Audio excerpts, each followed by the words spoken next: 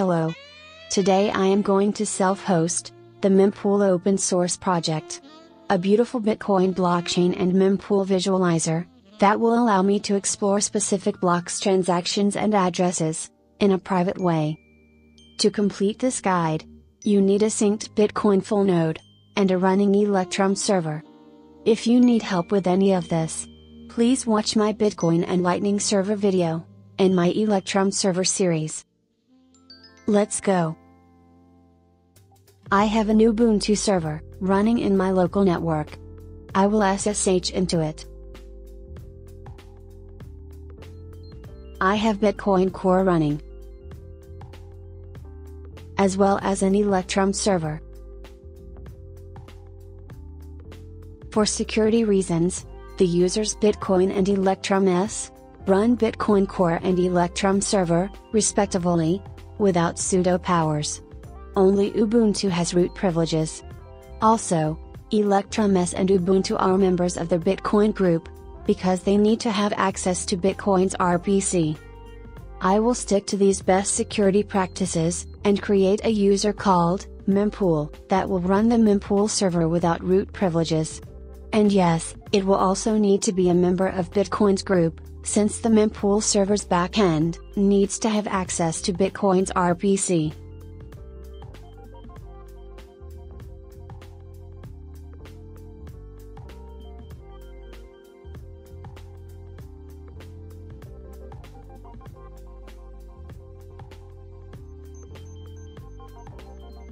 Done.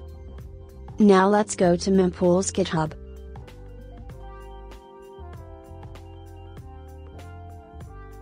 I will build mempool from source.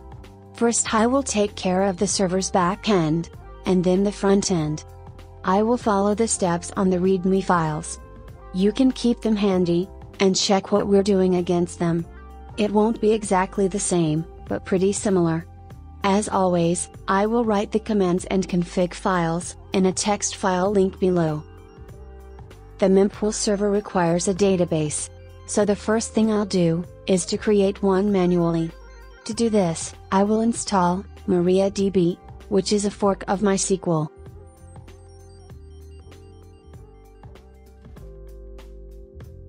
Let me open another terminal window and rearrange my workspace. Before creating the database, run the following script for hardening your Mariadb installation. If you want to know what's going on, please read its output. It's self-explanatory. Provide a strong password for the database root user. I will write it into a file and paste it in the upper terminal window. Select all the defaults, and you're done. Now we can create our database. Type Mariadb. First command. Where mempool is the name that I've chosen for my database. Second command. Watch the syntax.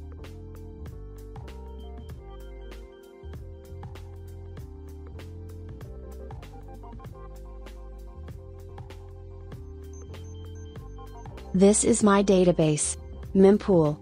This is the database user, which I've called mempool user. This user needs a password.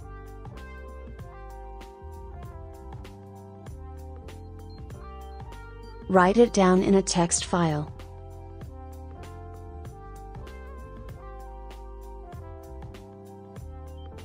Ctrl D to exit. And the database is ready. Now I'll clone the mempool repository into my computer, and verify its digital signature. Code. Copy. The latest official release is version 2.4.0. Remember that. That's the one I will be building. Log in as the mempool user, and git clone the repo.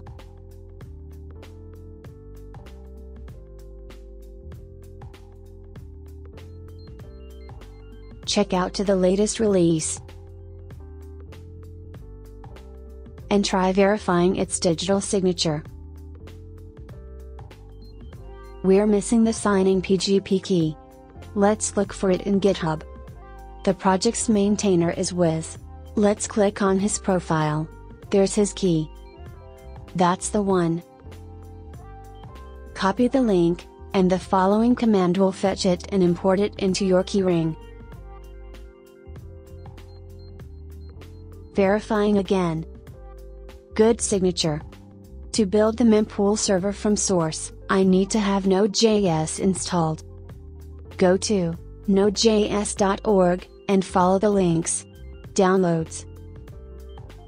Install via Package Manager. Debian distribution. Binary distributions. Installation instructions. Copy and paste from your Ubuntu user.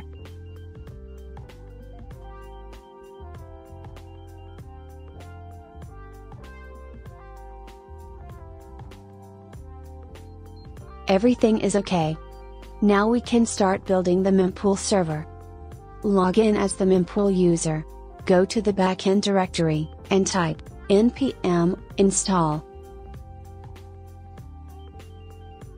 And then, npm run build. The last step is to write a configuration file for the server's backend. There's a sample file that you can tweak to your needs. I will use a template of my own.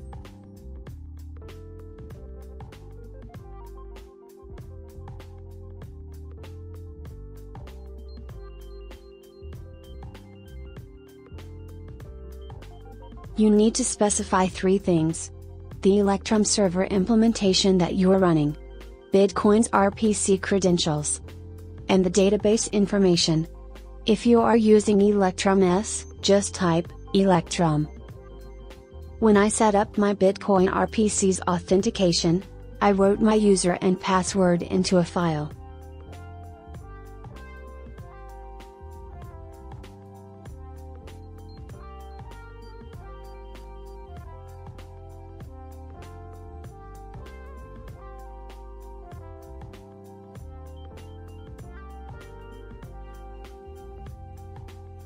And now enter the user and password for the mempool database that we created a few minutes ago.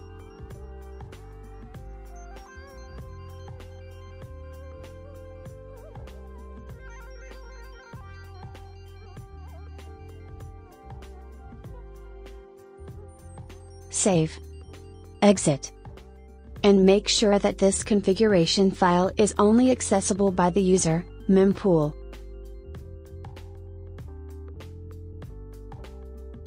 We're done with the backend. To test it, type npm run start. It works. Stop it for now, pressing Ctrl C. And let's move on to build the mempool server's front end.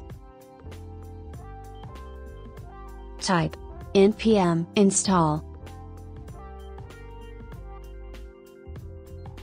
And then npm run build. The previous command should have generated this directory. You need to put its contents into a web server. Okay.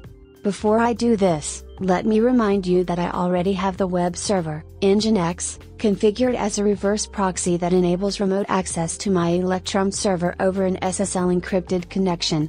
So I am just going to tweak the existing NGINX configuration. Please watch my Electrum server series, if you want to know how my web server is set up. So, move the contents of the output directory into the NGINX webroot directory.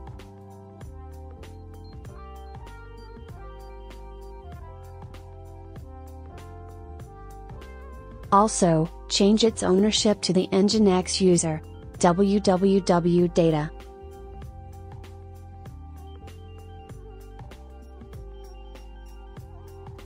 On the NGINX data directory, go to Sites Available. We need to write a configuration file for creating a web server for the mempool website. I'll copy-paste my own template file.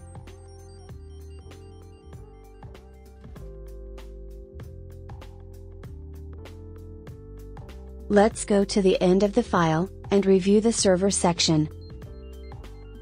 The web server will be listening on port 4081. I am using a self-signed SSL certificate that I created when I set up NGINX. And I need to copy this additional configuration file into the snippets directory. This file is available at the mempool root directory. Now create a symbolic link in the site's enabled directory, that points to the configuration file that you just wrote.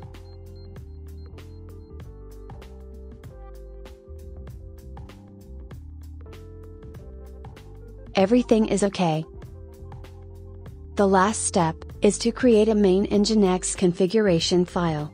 In my case, I will just edit the one I already have, which is written to make NGINX work exclusively as a reverse proxy. I will add this HTTP section to it. Save and exit. You can check your NGINX configuration with the flag T. If you get no errors, restart NGINX.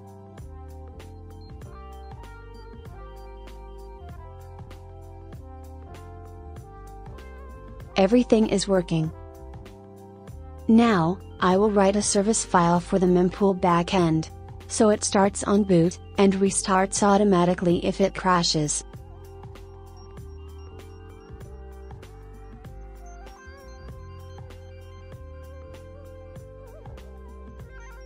Remember that you have all these files linked in the description below. Enable, and restart the service.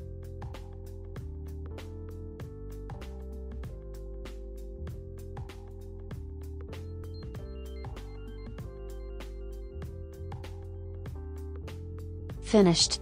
The mempool server is running as a service. One last thing. The mempool web server in NGINX is listening on a specific port. I need to add a firewall rule that allows incoming connections on port 4081. I will allow access only from within my local network.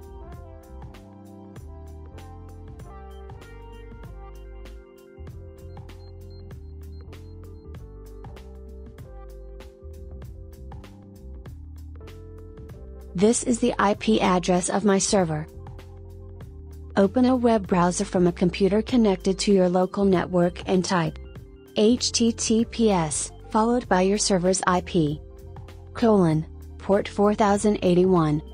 The warning is due to the fact that the SSL certificate that I'm using is self-signed.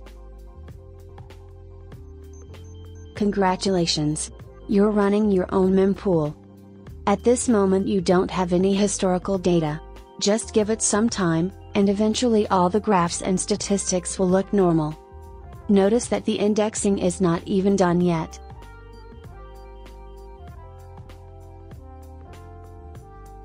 The easiest and more secure way to access your mempool from outside your local network is by setting up a Tor hidden service. Edit the Tor configuration file and add the following 2 lines.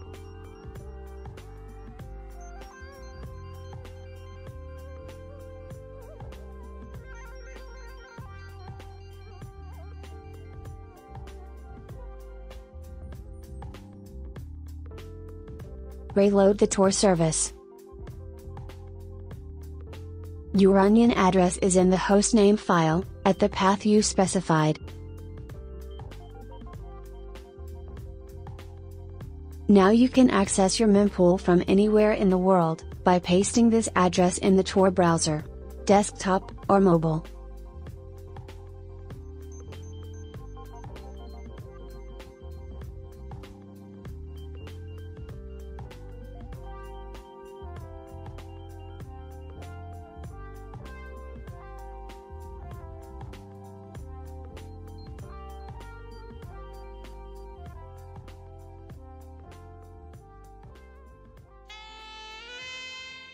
To update your mempool server, go to your mempool folder. Download the latest changes. Check out to the desired version. Build the backend. Tweak the configuration file.